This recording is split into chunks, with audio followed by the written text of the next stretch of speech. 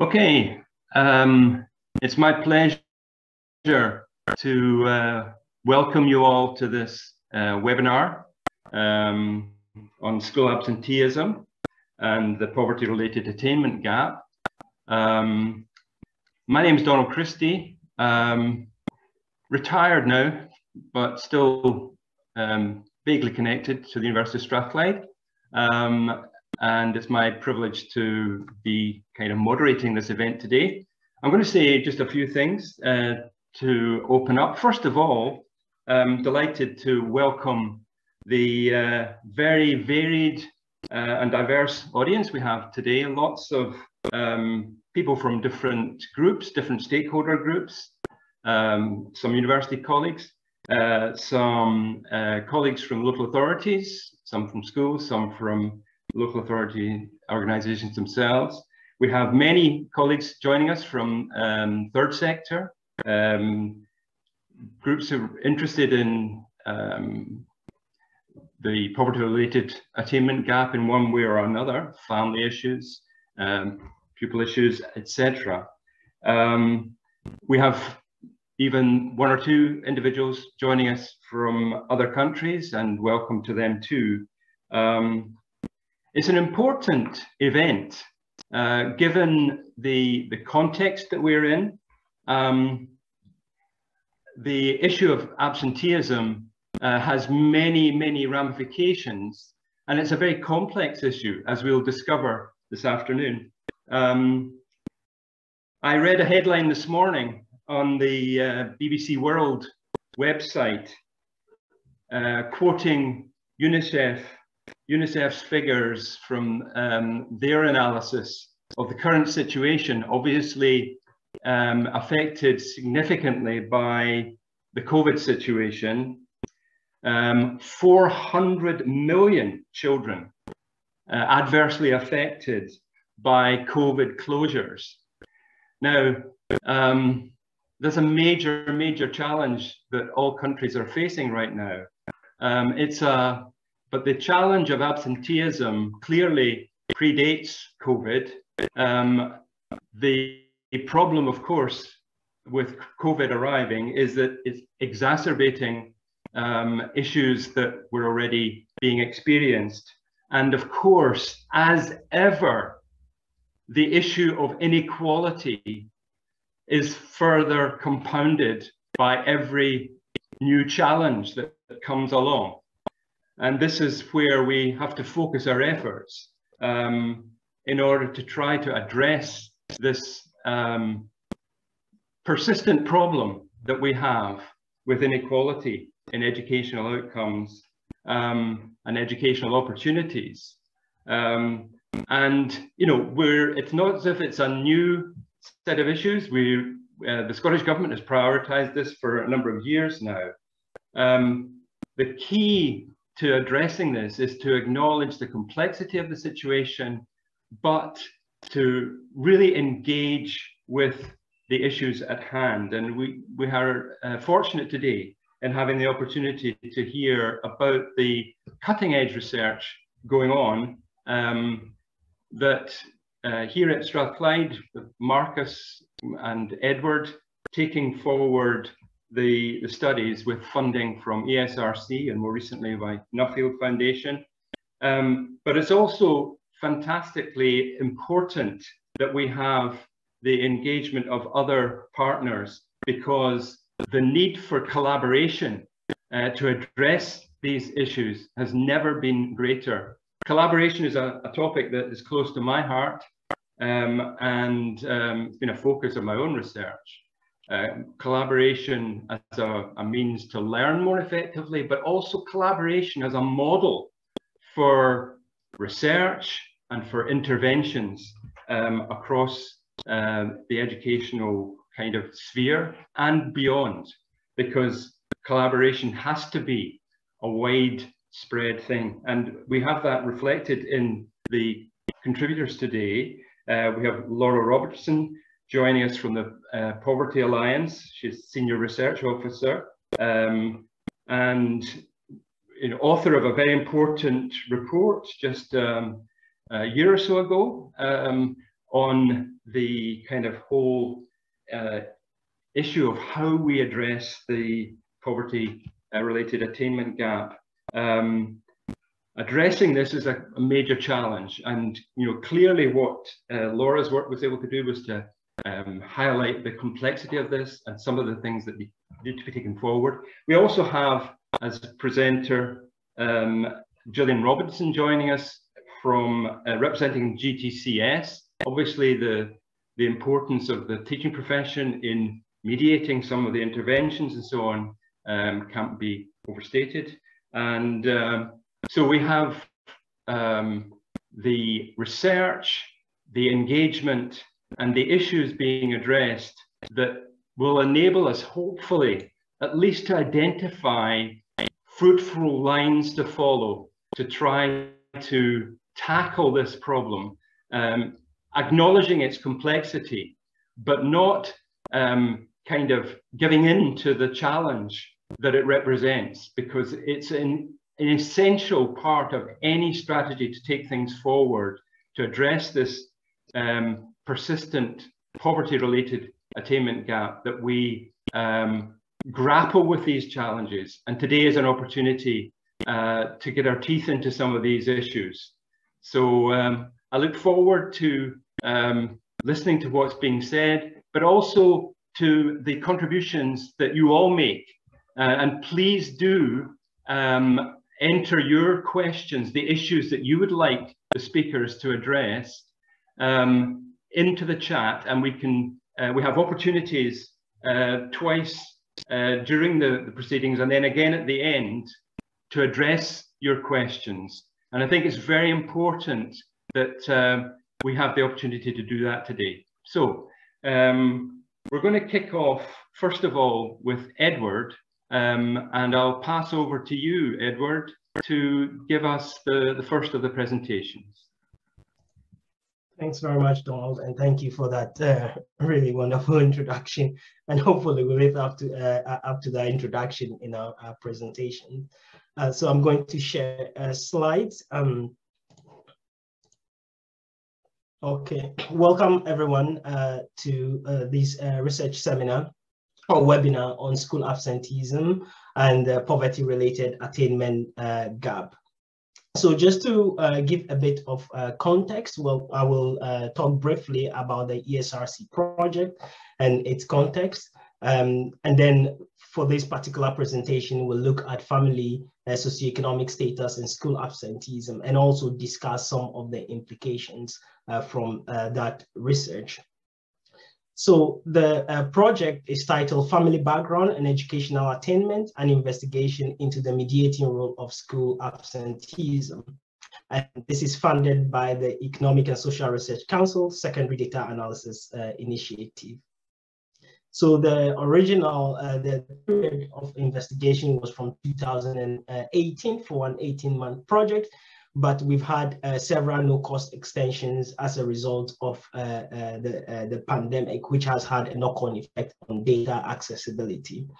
So for the team, it's led by my colleague, Markus Klein, and I'm a co-I on the project. And our current research associate is Esmir Lely White. We've also had previous team members, research associates, which is Shadrach, who is now at Dundee University, and Claire, who is now at Glasgow University. And we're also very fortunate to have had the support from our non-academic partners, mainly the General Teaching Council for Scotland and Poverty Alliance. And some of the colleagues are here today to present, but we'd also like to appreciate the critical support and the critical question that colleagues such as Charlene Simpson, who is currently now at Aberdeen University from the GCTS, and Fiona McHardy from Poverty Alliance have played throughout the process. We have some peer review outputs, and that will be listed and in the shared slide, so that's not a problem. So just to give you a bit of context, and the context that helped the framing of our research. So one of the main things that we observed at the time was that unexplained absences had increased from 0.7% in 2005-06 to 1.7% in 2018-19. And an aspect that received quite a lot of interest within the media was unauthorized absences due to school holidays, because this also increased from 0.4% on average in 2005-06 to 0.7% in 2018-19. A clear observation in that data, and these are all Scottish-based data sets anyway, a clear observation was inequalities in school attendance or inequalities in school absenteeism based on socioeconomic status.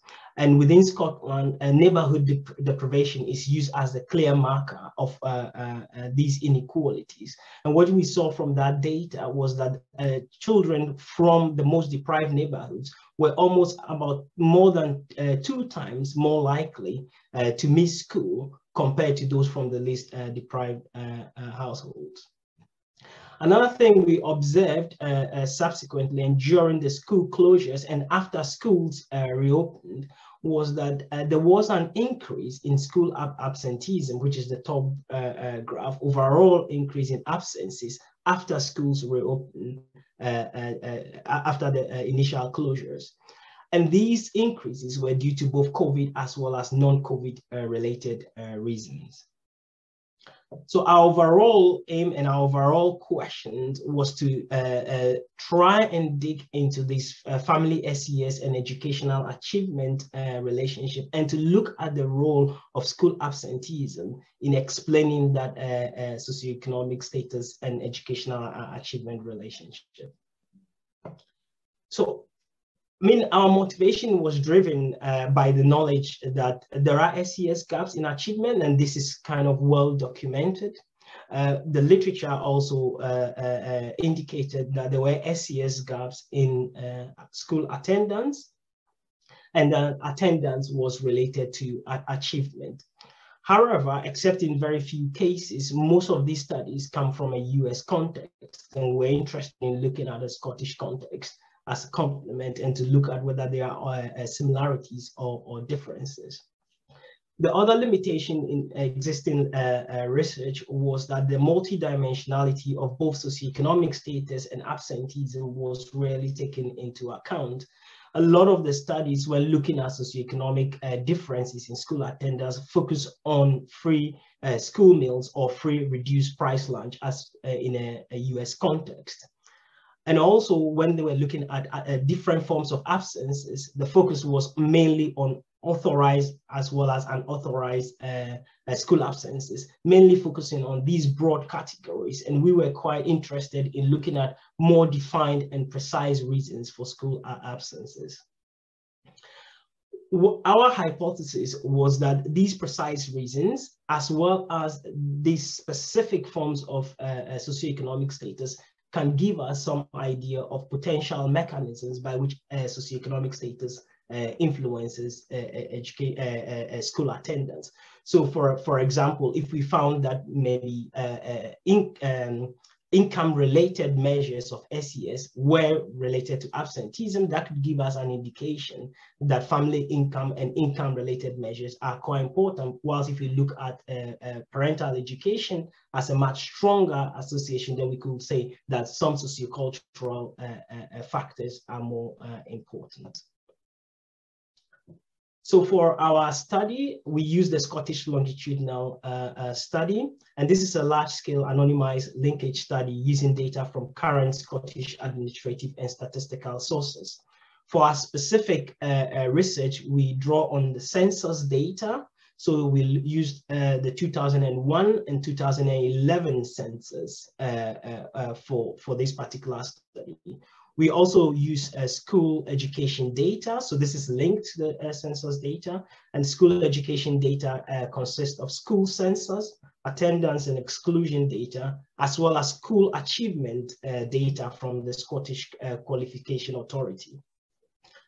The Scottish Longitudinal Survey is designed to capture 5.5% of the Scottish population.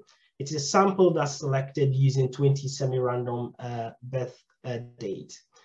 The SLS also is able to link NHS health data, but this is not part of the core SLS database. And for our study, we actually use some health-related data to undertake some robustness checks. So for the cohort of SLS sample we use two cohorts of students in S4. And S4, for colleagues who are not familiar with the Scottish education system, S4 is the 4th year of secondary schooling, and it is the end of compulsory schooling in Scotland.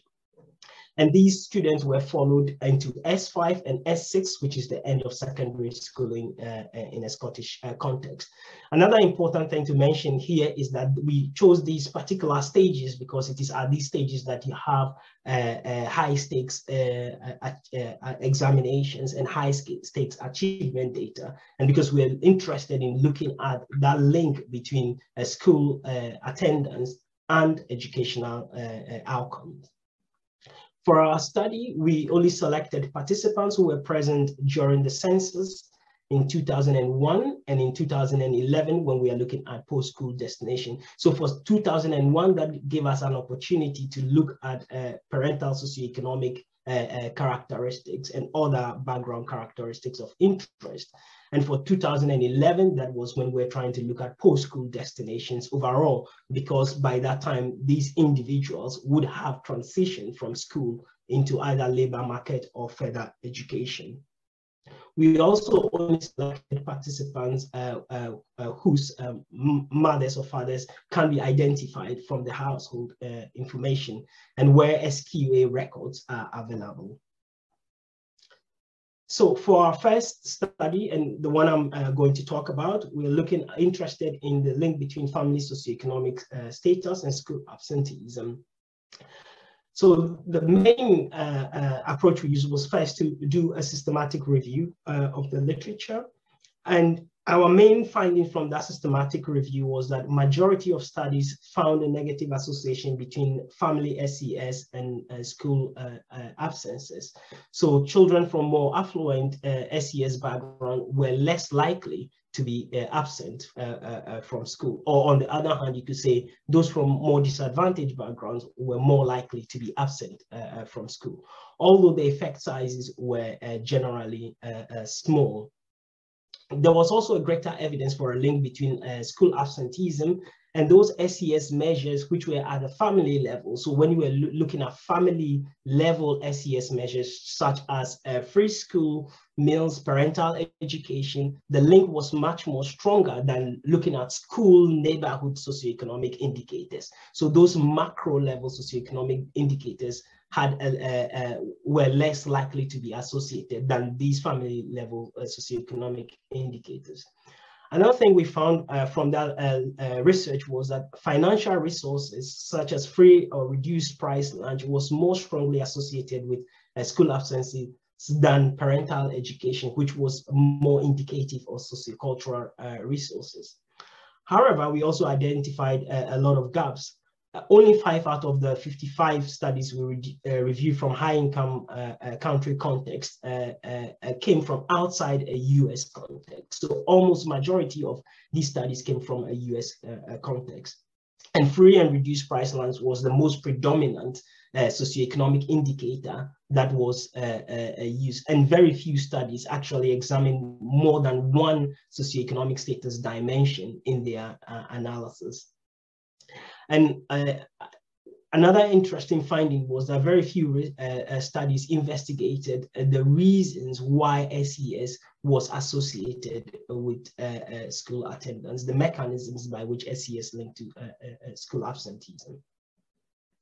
So for our empirical study, we were interested in whether or not there are socioeconomic inequalities in school absences within a Scottish context.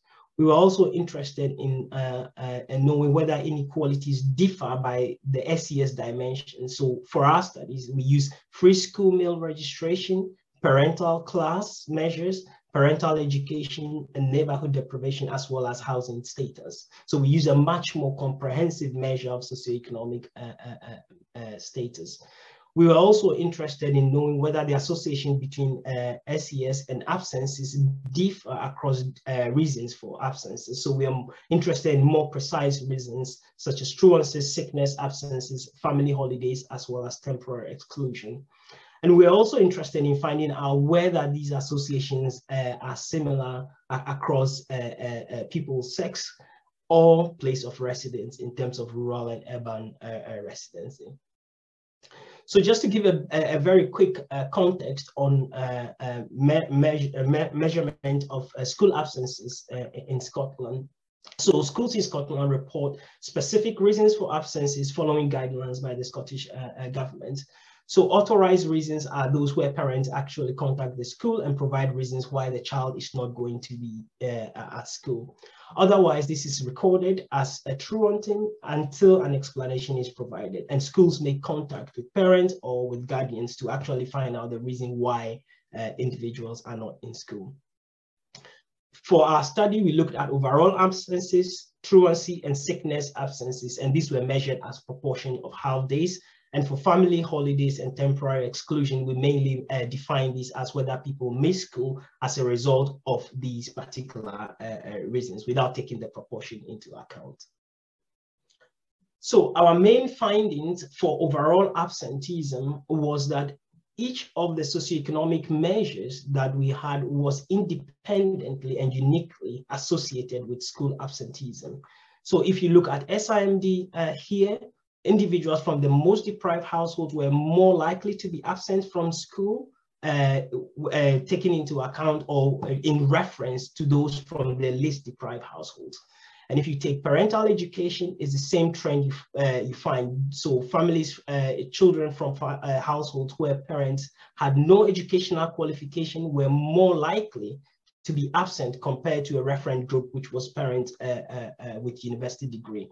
You find the same pattern for measures of parental class, for housing tenure, whereby individuals who came from socially rented households were more likely to be absent overall than those who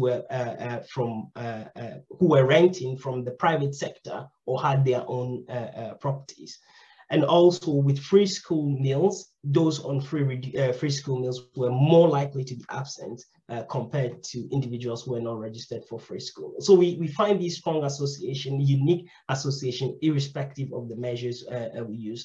And just to say for colleagues who might be asking, but these may be multi-collinear because they may be measuring the same thing. There are associations between all these SES measures, but those associations are different. They are not strong enough to say they are measuring the same things. So they are measuring different things.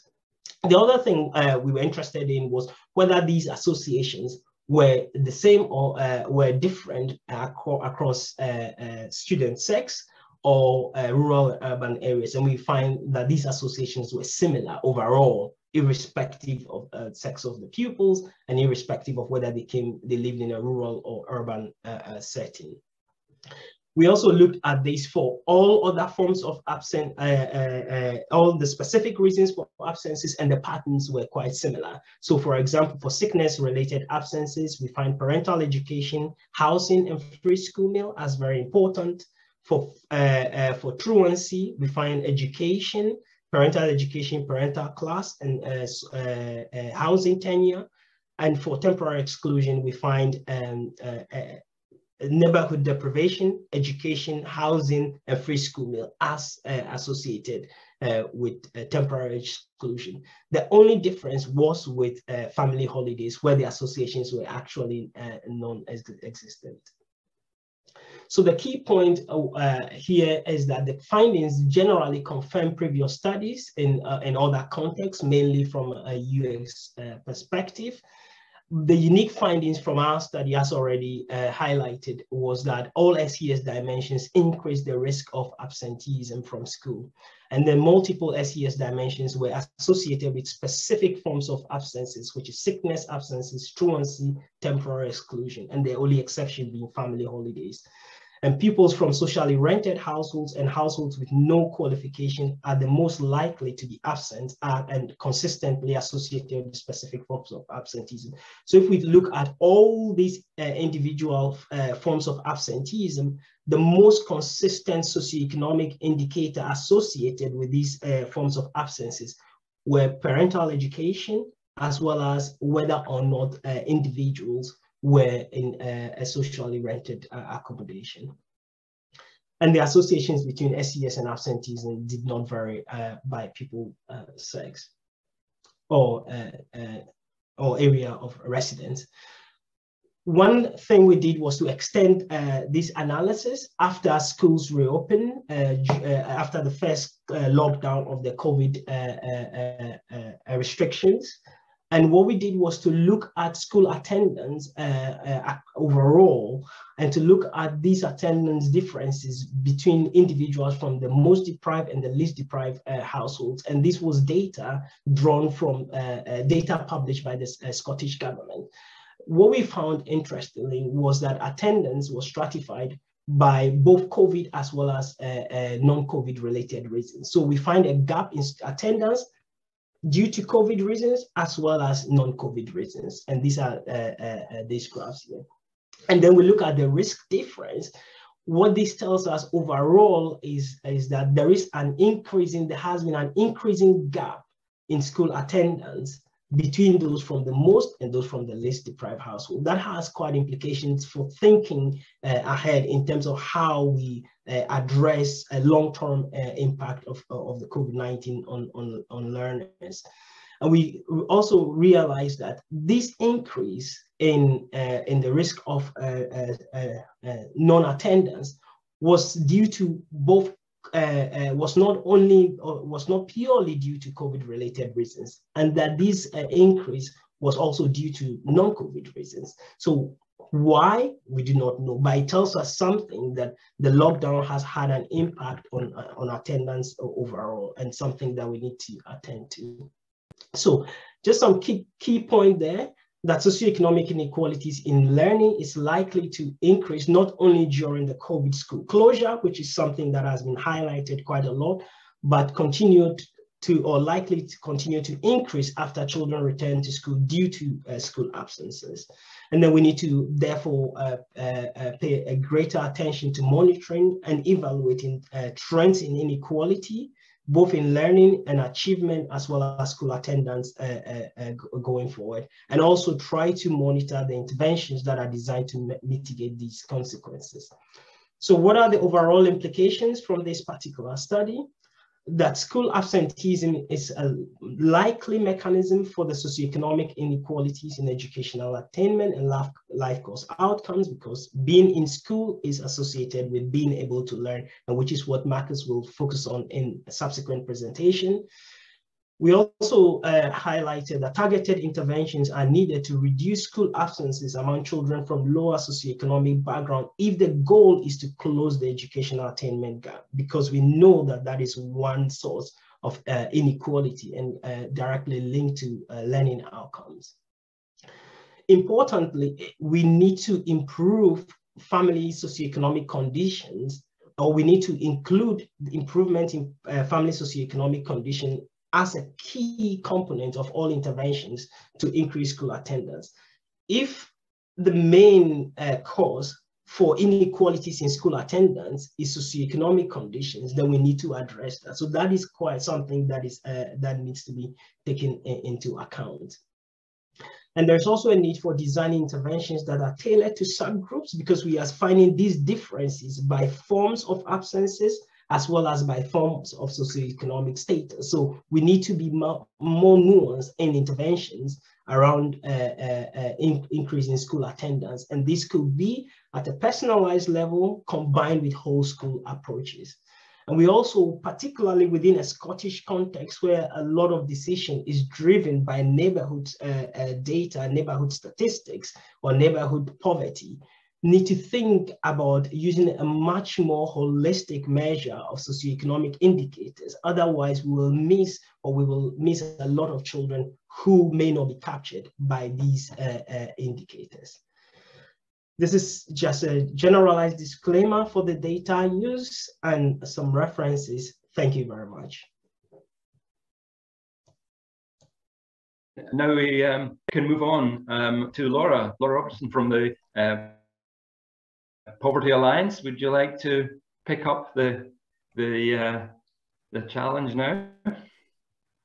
Thank you, Donald. It is a bit of a challenge, and I won't take up too much time talking because I want to hear more from Edward and Markus about the research. And yeah, I've had the chance during the course of the project as a non-academic partner to hear the findings, and it's yeah, such an important and timely research project. It's really interesting to hear about the longer term impacts on differences in attendance from COVID. Yeah, it's a particularly interesting finding. So yeah, just to introduce myself, I'm a senior research officer at the Poverty Alliance. For those who haven't heard of us, we are Scotland's anti-poverty network organisation. We consist of a membership base of around 400 individuals and organisations who share our overall mission to challenge and end poverty in Scotland. I'm going to just share some slides that I put together today. So yeah, I'm going to be focusing on a research that we've been conducting at the Poverty Alliance, commissioned by the Robertson Trust on the poverty attainment gap in Scotland, before going on to discuss what I think some of the key implications are from the research findings that Edward's shone a light on so far. So in terms of what the attainment gap looks like in Scotland, I thought it'd be helpful to share some of the findings from a review of the poverty-related attainment gap that was published by the Poverty Alliance in February 2021. So as part of that review, we were looking at what the attainment gap looks like at different stages of the learner journey in Scotland. And the Scottish Government publish statistics examining performance levels based on the national curriculum and looking at national qualifications in the senior phase of school as well.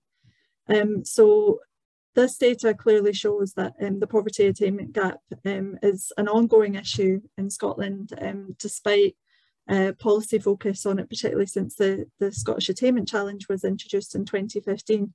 So you can see that infants from deprived areas in Scotland are 14% more likely to display developmental concerns at age 27 to 30 months in comparison to infants in the least deprived areas in Scotland.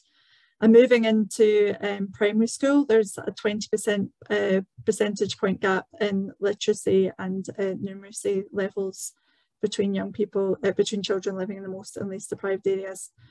And then moving on to when young people complete higher level qualifications, only 2 in 5 young people from deprived areas achieve 1 or more hires compared to 4 in 5 in the least deprived areas. And I should say some of these stats predate COVID. So yes, there's due to be an update on some of these stats. So the picture based on research which has shown that the gap is widening is likely to only get worse. So in terms of groups of children, young people most affected by the attainment gap, we also analysed the data to look at specific groups who are most likely to be affected.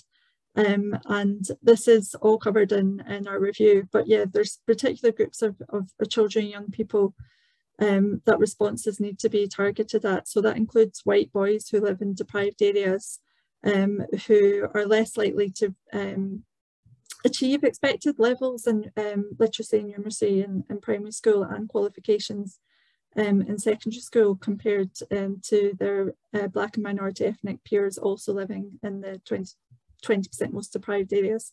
Other groups particularly affected by the attainment gap include gypsy travellers and care experienced learners and young people with additional support needs. So I wanted to take the opportunity to reflect on what the qualitative evidence has shown us about the impacts of COVID on poverty and attainment in Scotland.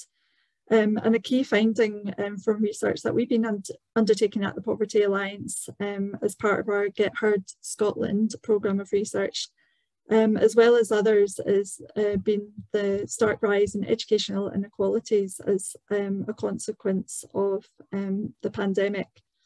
So our research as part of Get Heard Scotland found that families with children with additional support needs in particular struggled to access education as well as support outside of school as well during the pandemic. Our research also shone a light on the challenges experienced by low-income families during lockdowns and also when children and young people return to school, particularly around a lack of access to digital devices, with many families we spoke to not having any access or having one device that needed to be shared by 2 or more children.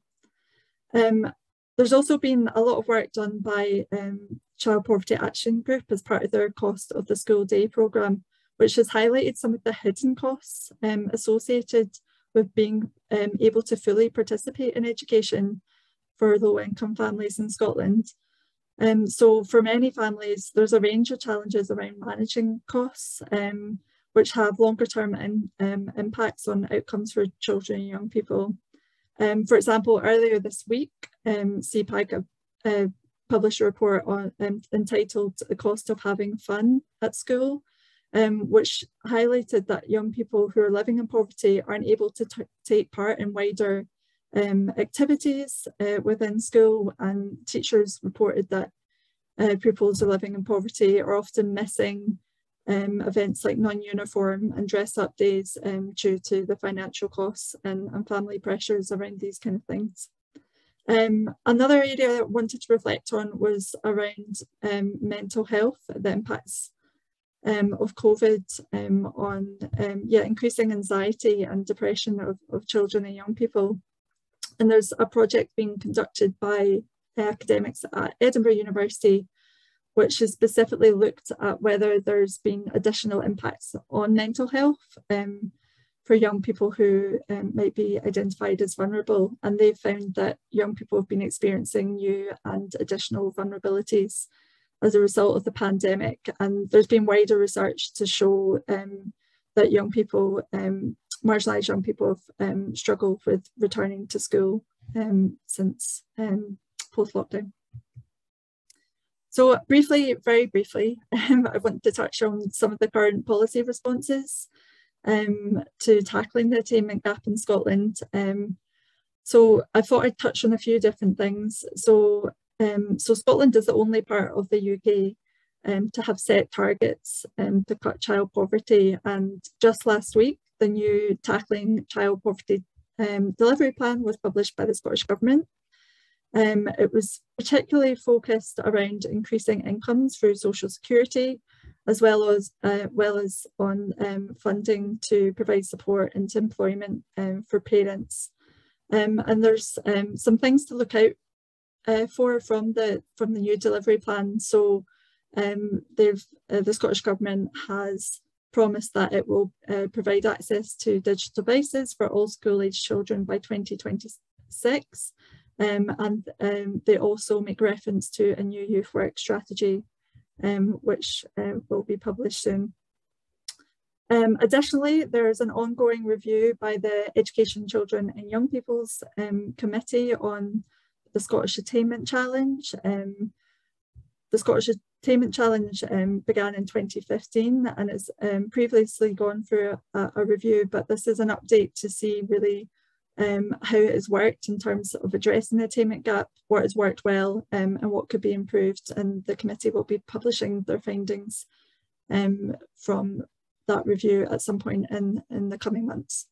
And lastly, there's been a big focus on education and education recovery and COVID by the Scottish Government, particularly funding to improve access to mental health and wellbeing support within schools. And also, you'll see here a 19 million fund to support the rollout of mentoring provision by the MCR Pathways programme, as well as supporting a leadership programme as well. So yeah, just to reflect on implications for policy and practice from Edward and Markus's research and from Poverty Alliance's perspective. So for us, initiatives, interventions, approaches to support children and young people impacted by the attainment gap need to be provided both within and outside of school settings. As Edward mentioned, there's clear evidence on whole school approaches within schools, what can be done in terms of high quality teaching, school leadership to address the attainment gap. But that needs to ensure that there's also targeted responses to support children and young people and to meet individual needs. So for example, we undertook research with children and young people in Fife a few years ago who are on part-time timetables, and we asked them what some of the barriers were for them attending school on a full-time basis. And for many of them, it could be something as simple as seeming as not enjoying a particular subject or attending a specific class. But it was a challenge for schools to kind of work out how to respond to that kind of specific thing. So there's more that needs to be done to make sure that time in school is working for children and young people. There's also a need, as Edward alluded to, for targeted interventions for children and young people.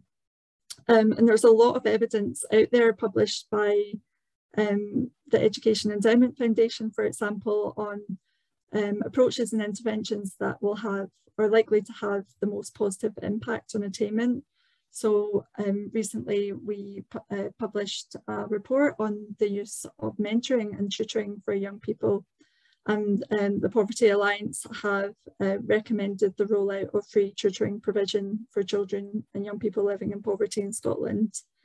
As well as this, there's a need for greater investment in programmes which address the impact of poverty. So there is a lot of good practice out there. So I referenced the Child Poverty Action Group's Cost of the School Day programme.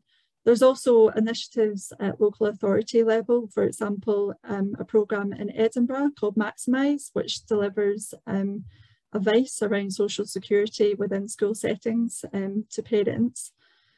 So there could be more work done to ensure that families have access to that kind of support within the school setting. And I've also referenced here consistent and longer term funding for third sector organisations.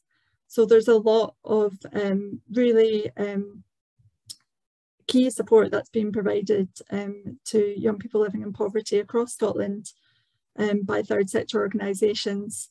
And there's a need for that to be more sustainable and also to have more consistency around what services are available in which local authorities across Scotland. But just to finish off, I just want to emphasise that this is not an issue that schools alone can address. There's a need to build a strong infrastructure around families, around schools, around communities. The focus needs to be on large-scale change rather than just on individual targeted interventions to ensure that there's a continued focus on tackling poverty in Scotland. Thank you. And I'm going to call upon Markus. Markus Klein is going to lead off the second half. So I'll pass over to you, Markus. Okay, thank you very much. So in the first part of our project, we found that there are significant socioeconomic inequalities in school absenteeism in the Scottish context. We also discussed that these inequalities in absences have widened after the COVID-19 related school closures. Now the question is whether these inequalities have consequences for children's educational and labour market outcomes in Scotland. And our presentation here is divided into 3 parts. In the first part, we will consider the association between school absenteeism and academic achievement. The second part will highlight findings on the association between school absences and post-school destinations. And in the final part, we will discuss possible implications for policy and practice. If we consider this figure again, we focus on this link between absences and achievement. So only if school absences are harmful to children's educational achievement, they contribute to SAS achievement gaps. And this is what we wanted to find out. Our findings are based on 2 research outputs. One paper has just recently been published. The other paper is currently under review and investigates whether the link between absences and achievement varies across socioeconomic groups. Before I summarize the findings, I wanted to provide some motivation for our study. So there is robust evidence from US literature that school absenteeism is harmful to academic achievement, such as test scores and grades. However, in our view, there is hardly any literature on Europe or the UK. Many studies in the US context also focus on absences and achievement in primary education. Most studies did not differentiate between different reasons for absence. They considered overall absences in a given school year. There is a small literature that investigated authorized versus unauthorized absences. And while both types of absences have been found to be harmful to achievement, unauthorized absences were more detrimental than authorized absences. However, we think that there may be a lot of heterogeneity hidden within these larger categorizations of absences, and it would be advantageous to consider more precise reasons such as sickness or truancy. And investigating more precise reasons may inform us about the potential causes of lower achievement aside from learning loss. It is also important because understanding why absences are harmful to achievement will also allow us to create more targeted, again, interventions to mitigate the negative consequences of absences. As shown in our first presentation, children from lower socioeconomic backgrounds are more likely to be absent from school than children from higher socioeconomic backgrounds. But lower SAS students may also face a double disadvantage. They are not only more likely absent, but being absent is also more harmful to them than to high SAS students. And this could be because lower SAS families do not have the resources to compensate for the lost learning. There is, again, a small literature that considered whether the link between absences and achievement varies across socioeconomic groups. However, these findings are inconclusive and, again, focused on the US context. This research has also mainly used a single SAS dimension, such as free or reduced price lunch, to test for variation across groups. So given these identified gaps in the literature, we have 3 research questions in this part. The first research question is, does school absenteeism have an adverse impact on academic achievement at the end of compulsory and post-compulsory schooling? Second research question asks, does the effect vary depending on the form of absenteeism considered? And here we look at very detailed reasons such as sickness absence, exceptional domestic circumstances, family holidays, and truancy. And the third question asks, does the association between school absenteeism and academic achievement vary across multiple SAS dimensions? And to answer these questions, we use again the sample of the Scottish longitudinal study described in the first part of our presentation. So how do we measure academic achievement in Scotland? We used information from national high-stakes examinations in S4 and S5 and 6, provided by the Scottish Qualifications Authority. The nature of examinations in Scotland is quite complex. Students can choose to sit exams in any number of subjects at any level. Therefore, we summarized achievement with a continuous measure, the Unified Point Score Scale. This is an extended version of the UCAS Scottish Tariff Point System and has been widely used in reports by the Scottish Government. Overall and specific forms of absences are measured as the proportion of days a pupil was absent in S4 and in S5. The measure in S4 is used for the analysis on achievement at the end of S4. The measure in S5 is used for the analysis on achievement at the end of S6. Specific forms of absences include sickness absence, truancy, exceptional domestic circumstances, and family holidays. Exceptional domestic circumstances include, for instance, family bereavement or any other circumstances which are distressing to the pupil. The family SAS measures are the same that we used in the previous presentation. So we use parental class based on the National Socioeconomic Classification, parental education, housing tenure, and free school meal registration. We also include a list of other variables in our modeling measuring socio-demographic and health characteristics.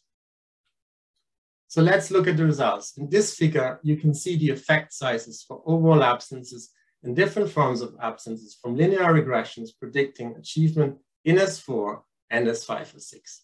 These findings are based on two different models, including either overall absences or the specific forms altogether. The model on achievement in S6 is 5 or 6, additionally controls for previous academic achievement in S4. The effect sizes are shown in standardized tariff points. So for instance, if you consider the effect of truancy on achievement in S4, we can say that a 1 percentage point increase in days absent due to truancy on average decreases the tariff point by 4% of the standard deviation, holding all other variables constant. You can see that overall and specific forms of absences have a negative impact on achievement at both stages. All effects are statistically significant since the 95% confidence intervals do not extend beyond the 0 line. Yeah. You can also see that the effects of different reasons do not vary significantly as most confidence intervals overlap. In a further robustness check, we estimated the effect of within student changes in absence from S4 to S5 on their academic achievement progress from compulsory to post-compulsory schooling. We were able to confirm the harmful consequences of overall and specific forms of absences, except for family holidays. In the next step, we considered whether the effects of overall absences, truancy, and sickness on achievement vary across socioeconomic groups. We found no discernible differences in the association between overall absences and academic achievement across SAS groups. Contrary to what we believed in, school absences were equally harmful to all pupils. We found the same pattern when considering truancy. Only for sickness absence, we found evidence for a stronger negative impact on achievement among pupils from lower socioeconomic backgrounds.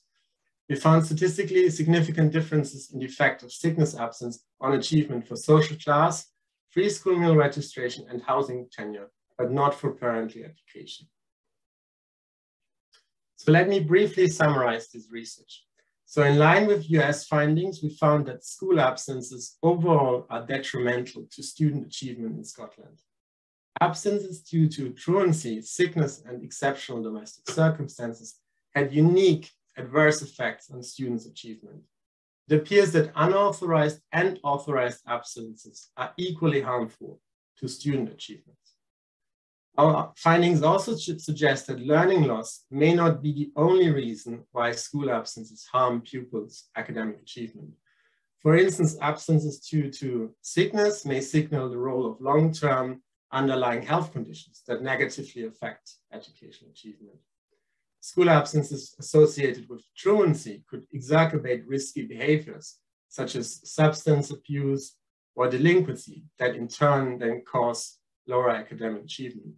And finally, school absences may not only be harmful to learning loss, but it may also reduce interactions with peers and teachers, leading to less integration in the school environment and maybe a feeling of alienation in school. And again, this may be then detrimental to their achievement. Overall absences and truancy are equally harmful to all children, no matter their socioeconomic background. And this suggests that high SAS is generally not a protective factor when it comes to mitigating the consequences of school absences. However, high SAS pupils recover more quickly from learning loss due to sickness absence. We can only speculate why this is the case. It could be that the type of sickness absence is different across SAS groups, and high SAS pupils face fewer underlying health conditions.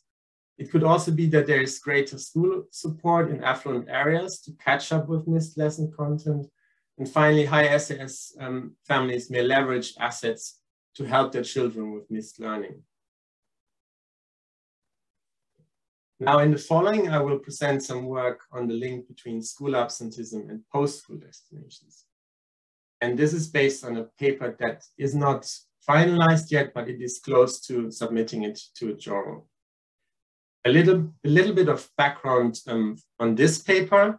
So there's widespread assumption that school absenteeism is a key vulnerability that likely locks young people into path dependency of disadvantaged life course trajectories.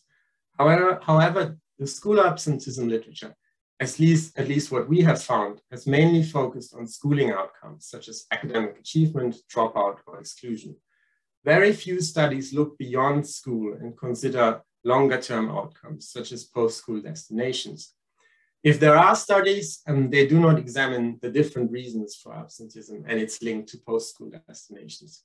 In addition, studies did not investigate why school absences are linked to post-school destinations. And we aim to fill this research gap by addressing 3 research questions. In the first question, we ask, are school absences differently associated with post-school destinations, depending on the reason for absence, truancy, sickness, absence? Are school absence, that was the second question. The first question is, are school absences in upper secondary education associated with students' post-school destinations? And I should say something about what we mean by post-school destinations. So the first indicator we use is not employment, education, or training need. The second indicator is occupational attainment. The third question asks, to what extent does academic achievement explain the association between school absences and post-school destinations? Let's have a look again at the results. So in this table, you can see the total effect and the direct effect of school absences net of achievement on the risk of being in not employment, education, or training. You can also see the percentage of the total effect that is explained by achievement. And effect sizes are shown as average marginal effects, which multiplied by 100 can be interpreted as percentage point differences in the probability of being need. For instance, if you look at this effect, the total effect of overall absences indicates that a 1 percentage point increase in absences on average increases the probability of being need by 0.3 percentage points, holding all other variables constant. And as you can see, all total effects for overall truancy and sickness are statistically significant at conventional criteria.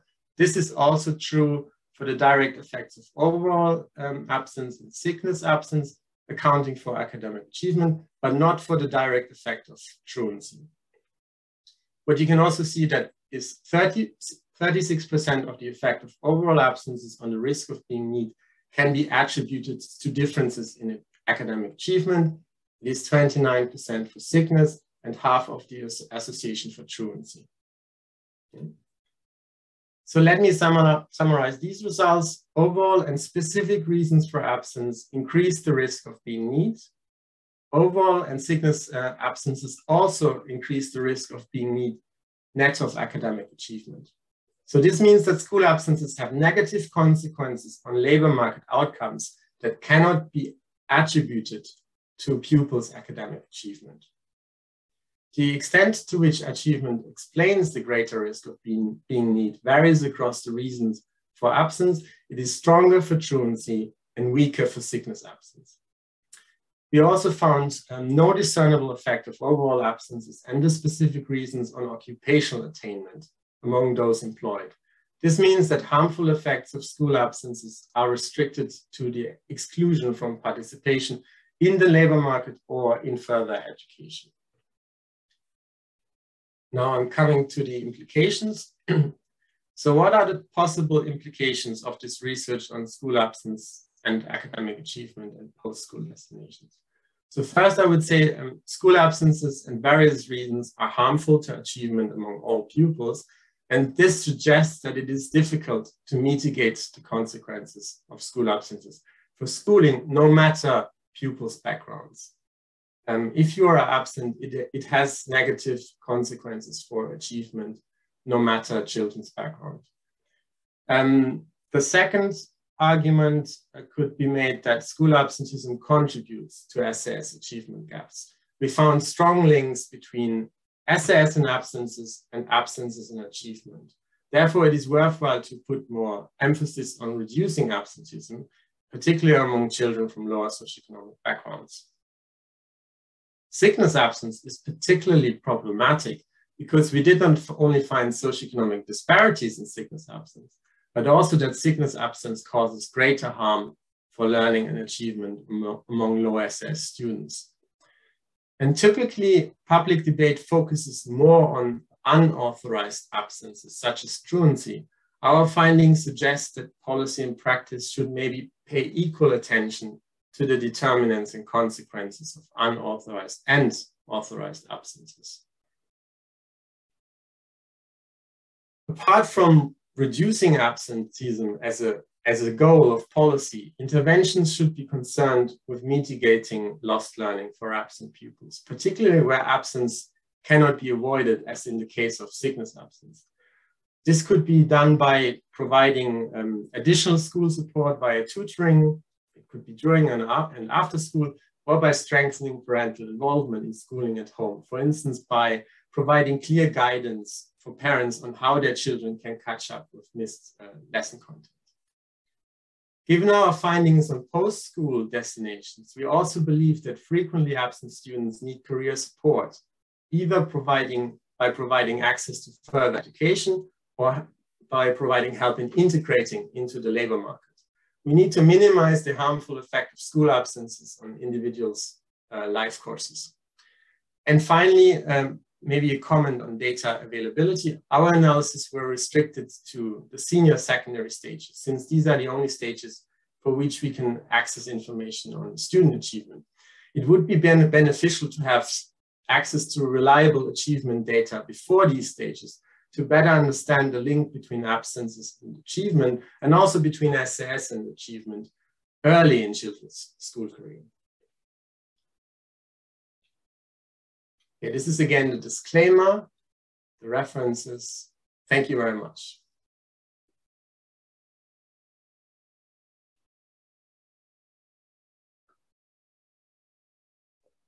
Thanks, Ed. Thanks, Markus, for that. Some more food for thought, but we'll hold the questions for now because we're going to hear also from Gill Robinson, who's here. Good to see you, Gill. Hello, Donald. Who's here representing the GCTS and in her role there. And yeah, I'll pass the baton on to you then, Gill, to pick it up and run with that. Okay. Thank you very much, Donald. Jill, thank you. And thank you, Edward and Markus. That is really fascinating. And Laura, can I say I've not prepared a presentation to do. I'm not here to present on behalf of the GTC, but more as when I spoke with Edward, more about actually having a discursive conversation about the research and in terms of what that means. And I hope that that fits in with the plan. So thank you very much for sharing this thought-provoking and indeed tedious work from the beginning of an important, and I think it is the beginning of an important research journey. I'm very much, although you've done an enormous amount of work, it certainly to me seems the beginning of an important research journey from which I think we will learn a great deal into how we can might best support our children and young people to thrive in the present, but for and in their futures as well. Now, for me, your research raises a number of key systemic issues for consideration. Particularly noteworthy is that your research recognises some of the super complexity at play. And I wonder if that is something that could perhaps be mapped out and actually made visual or made more obvious in terms of actually just seeing how complex and indeed how super complex this whole issue is. And crucially for me, from the teaching profession is that you identify, it would be folly to imagine or even to hope that schools alone will be able to address the problems you identify, because they're being related so significantly to socioeconomic factors. That said, I'm really confident that staff in schools, although they may not be surprised by your findings because they're dealing with it day to day, they will certainly welcome the recognition that the ongoing operational work that they are doing in their attempts to reduce absence and ameliorate the effects of that is on its own not going to be enough. The Scottish Government's recognition of the need for a strategic, meaningful, actionable and wholly systemic approach to closing the gap is most welcome, and Laura outlined some of the indicators of that.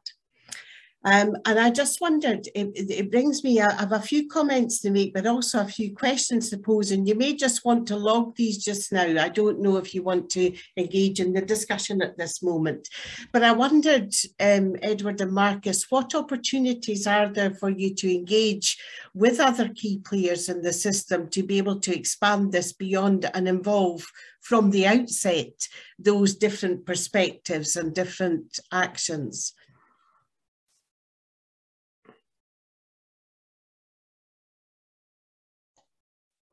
Okay, I can take that. So a really good question, and we think this forum is one of the starting point for engaging with partners, and with yourself, GCTS, that work with schools and with teachers, and with Poverty Alliance that works mainly with families. I think that it's a very interesting starting point. We've also been in touch with colleagues in Education Scotland, as well as Scottish Government, some of whom are represented here. And I can see from the chat some other colleagues like Alex highlighting the need for collaboration. And I know his work is in England and the opportunity to expand that discourse. And we'll welcome suggestions around how to take much of this collaboration forward. I think we see this project as you said, as a first starting point. We need to have a descriptive overview of these relationships. And then with non-academic partners, we can maybe then dig deeper into those complexities. Someone in the chat mentioned, of course, qualitative work. So this quantitative work could be a starting point for further qualitative work. It could also be a starting point for interventions. At the moment, we are doing a systematic review of existing interventions to reduce absenteeism, to give an overview. And one aim, of course, in the long run could be to run interventions ourselves in collaboration with schools and other partners.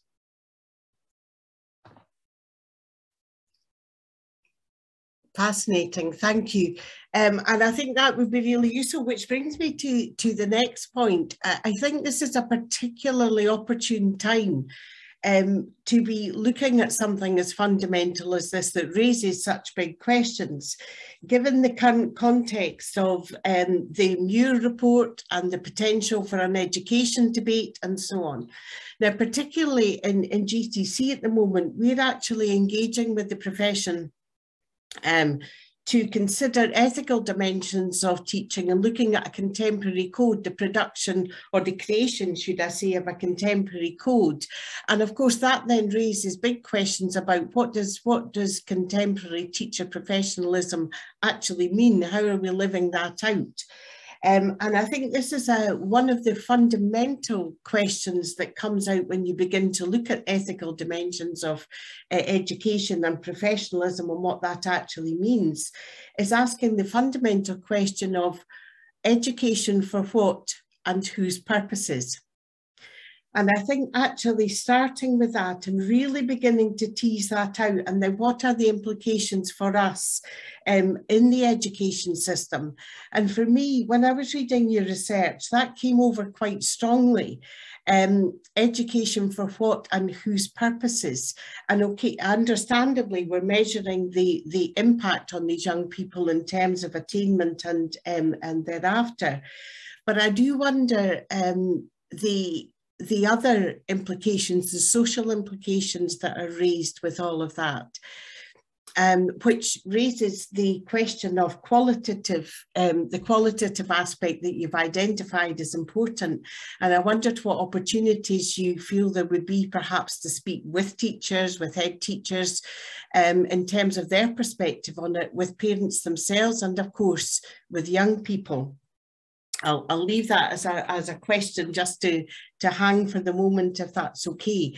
Because what I wanted to offer, if you like, is this idea of multi-level possibilities in qualitative, actually using and engaging with schools in what they are doing in terms of practitioner inquiry in schools. Many schools will be conducting practitioner inquiry, and not the kind of what works, small tests of change inquiry that just either sets out to prove or test something, but actually goes out to deeply understand the young people with whom they're working with and the conditions and the factors that are affecting them. And I am confident that there will be colleagues working in the profession who are doing that kind of inquiry, who are actually engaging one-to-one with young people to investigate and explore how the provision might be made better. And part of that, part of our work in the GTC, of course, is making connections with teachers who are doing that, these kind of inquiries, but also with head teachers who are trying to take a whole school systemic approach. And interestingly, I was speaking to one head teacher this morning from Banff Academy, Alan Horbury, who has taken a very, very different approach in the way that the lens through which he's looking at school, and very much from an ethical reasoning point of view, saying, why am I educating? Yes, I can push attainment and raise attainment, but actually for what and whose purposes is that? And looking much more through the lens of health and well-being, which is fascinating. Now, of course, that doesn't just mean it's changed the lens of how they're looking at education in Banff Academy. It's actually changed the whole structure and the way that they support their young people. So instead of having 5 or 6 guidance teachers across the school, they now have 56 teachers engaged with 1 to 12 pupils. And that is a mechanism through which you might get to the bottom, or you might get to ways of working with young people to challenge absence. So basically, it was just to flag up the possibilities that there are schools out there doing something very contextually specific, but not pretending, as you identified, Edward, that one blanket kind of intervention is going to work. And when you mentioned the idea of the importance of systemic change, we're talking about the systemic change within the school as well, that means the whole system, which Alan has changed in Banff Academy. So it was just really bringing those big questions, if you like, for education for what and whose purposes, but it always comes back down to those key things that Laura picked up on, the idea of relationships and mentoring and the importance of who we are in our own context. So that's just a little starter. Can I just comment before leaving the other presenters time to digest that question? I'll just comment on something in relation to this, and it also flags I know you're not here representing the GTC as such, but the fact that you are, involved in the work of the GTC.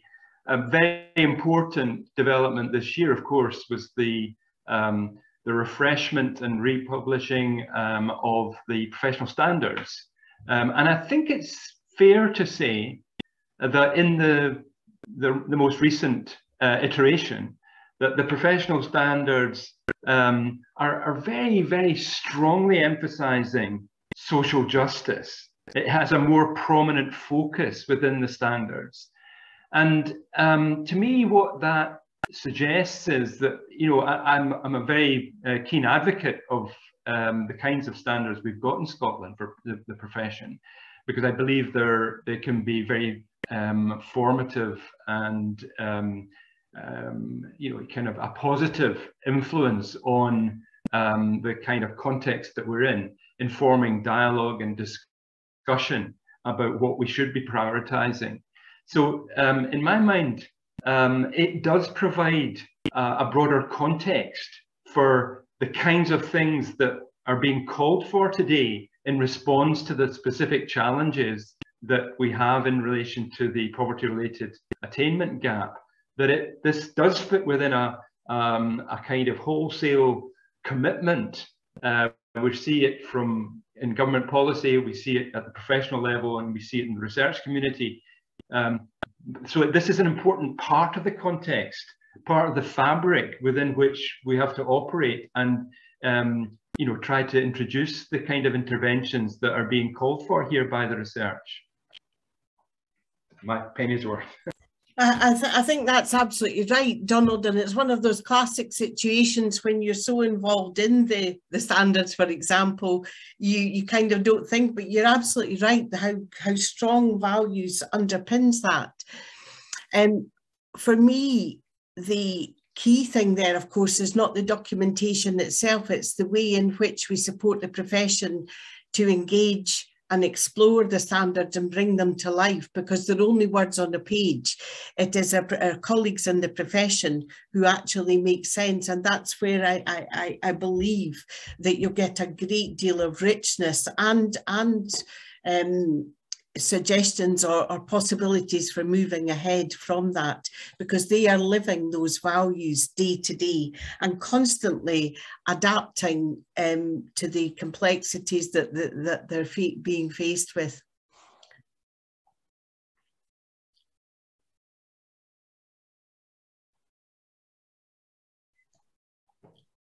I think that's all I have to say at the moment. Yeah, okay, Markus or Edward wanted to respond to perhaps to what Jill was asking. I totally agree. Of course, we are driven by what is requested by the funder here. So this is funded by the Economic and Social Research Council's Secondary Data Analysis Initiative.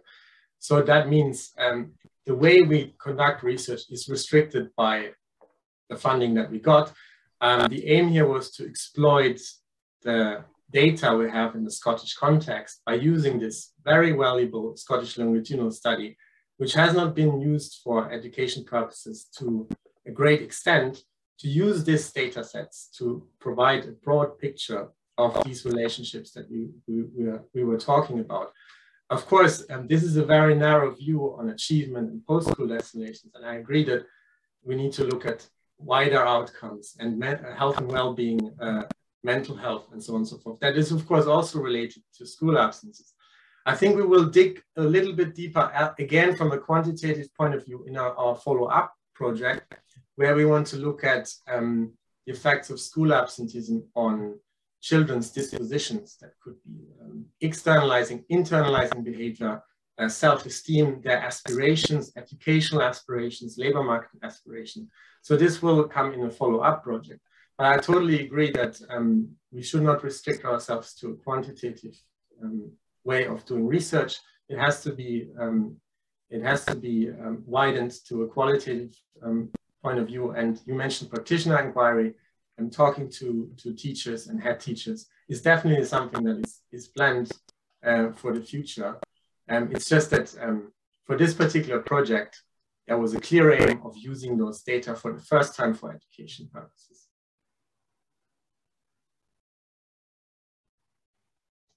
So, thanks very much, Jill. And I think you've provided some really interesting provocations. And I think the question you ask, which is the ethical dimension of, what is the purpose of education in itself, is a very good point. And I would say my response to that is it again boils down to the point is, an education for whom? So if we have only some young people coming to school, so is education being provided for everybody? So that's the starting point of, what's the purpose of education and who should education be provided for? And then the question becomes, for what purpose? And in this case, we're looking at achievement, but you are right that we can expand these to look at health and well-being outcomes and other outcomes that are of interest. So I think these are really interesting perspectives that either ourselves or other researchers will be able to take forward. So really appreciate that. Thank you, and I fully appreciate the restrictions of research funding. But hopefully just being able to raise these, and I know it's been raised in the chat as well, that might give you extra opportunities.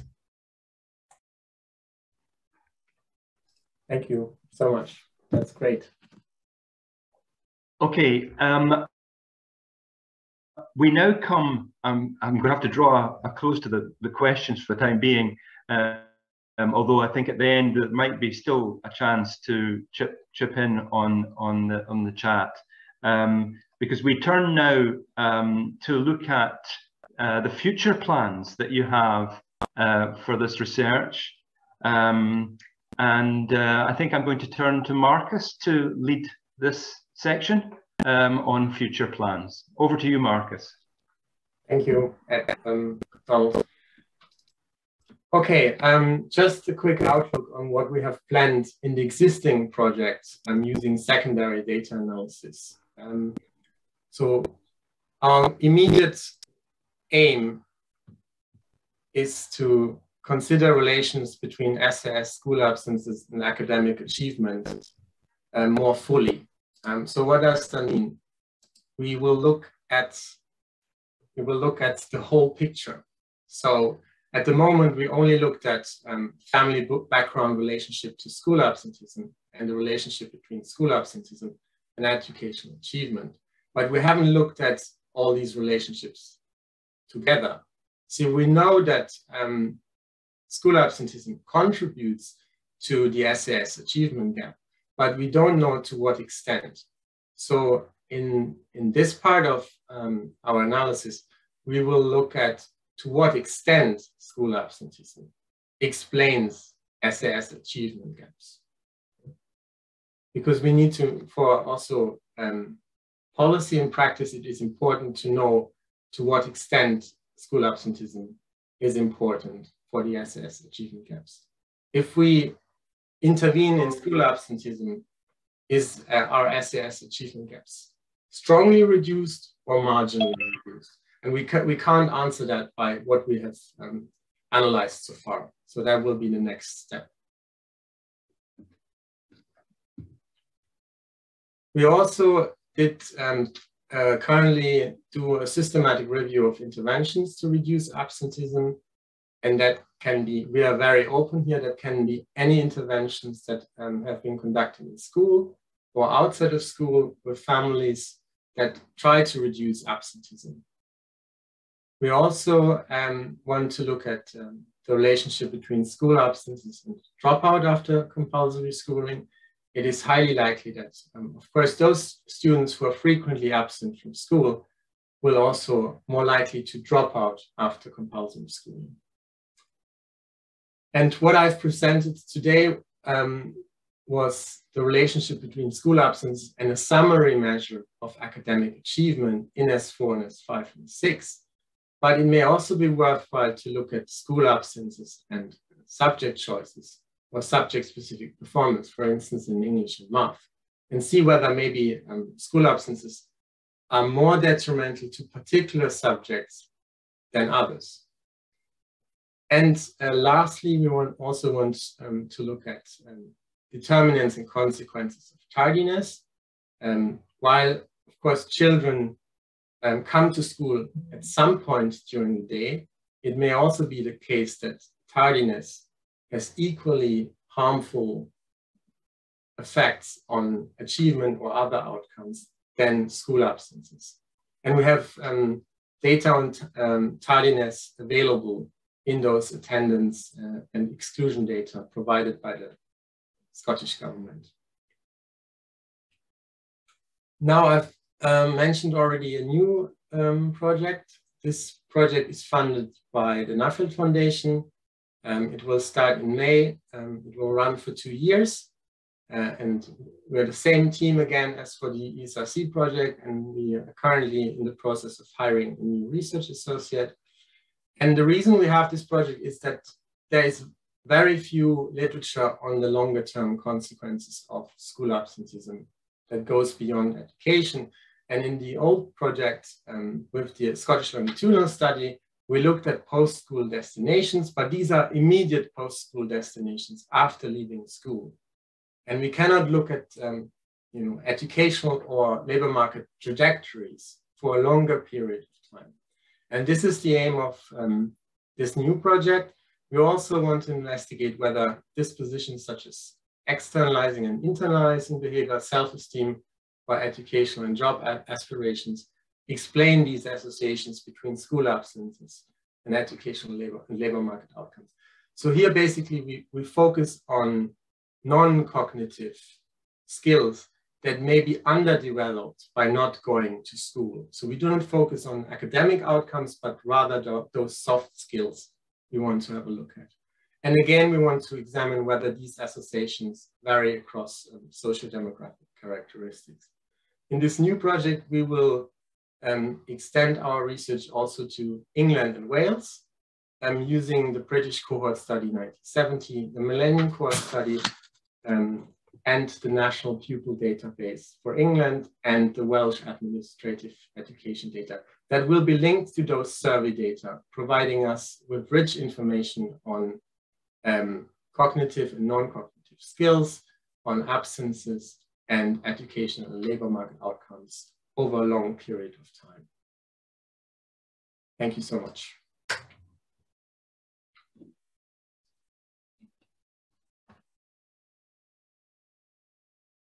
Okay. Thanks, Markus. Exciting for the research to come. It falls to me to round things off and just bring the webinar to a close. I think we've had a very rich offering today from all of the presenters, lots of food for thought. And I think, there are so many things. I won't attempt to summarize what's been said over the past couple of hours, but there are some key things I think that come through strongly from this. The importance of this kind of research, detailed, careful analysis, really to examine the information that we have. And we do have a rich source of data available to us in Scotland, and we're very fortunate to have that. But one thing we perhaps haven't had is sufficient expertise to interrogate that data in such a way that it sheds light on situations that are important to us. And I think I would like to pay tribute to Edward and Markus because of the skills that they have, the in-depth statistical literacy that they are able to deploy, which is actually among colleagues perhaps in somewhat short supply, I have to say. But what is so important, of course, is that the analysis that's done is made accessible and then taken forward in a range of ways that really can make a difference. But I think providing that analysis is such an important stage in the process, so that assumptions that might otherwise be made can be questioned, so that things that we choose sometimes to see as simple can actually turn out to be a little bit more than simple. In fact, sometimes problematic, and really behoving careful further analysis. So, for example, as is in examples today, assumptions made about the difference between authorised and unauthorised absence.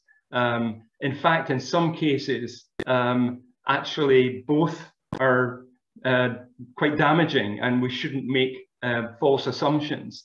The problem, I think, is quite common in education, that we look for simple solutions. And anyone who comes up with a very simple, single solution to the kinds of problems we face in education is invariably wrong, because education is intrinsically complex, and we must acknowledge that. While at the same time, not throwing up our hands and saying, well, it's so complex, we can't do anything about it. Of course, we have to do a lot, everything we can do. Education is a profoundly applied field, and we need to be engaged in taking things forward in a way that really does make a difference and enhances children's lives and addresses the kinds of issues that we've talked about today. A fundamental problem that has been so apparently intractable, that the difference in the poverty-related education attainment gap is such a thorny problem, but we must address in all its complexity, and we must take things forward as best we can. So thanks to the presenters, to Markus, to Edward, to Laura, and to Gill, and thanks to everyone who's participated today in what's been a very constructive, interesting session. Lots of good questions. I think the plan is to make sure that we've recorded all of the whole thing is being recorded, I understand, and that will be in various ways made available, and the questions that have been lodged will also be recorded, and that will be kind of dealt with in due course, and further dialogue, further conversations can take place on the basis of that. So thanks again to all the presenters, and we look forward to the next such event when you're ready to report on the study that's about to begin. So thanks very much to everyone. Thank you, Donald, for moderating this session. Thank you so much. You're more than welcome.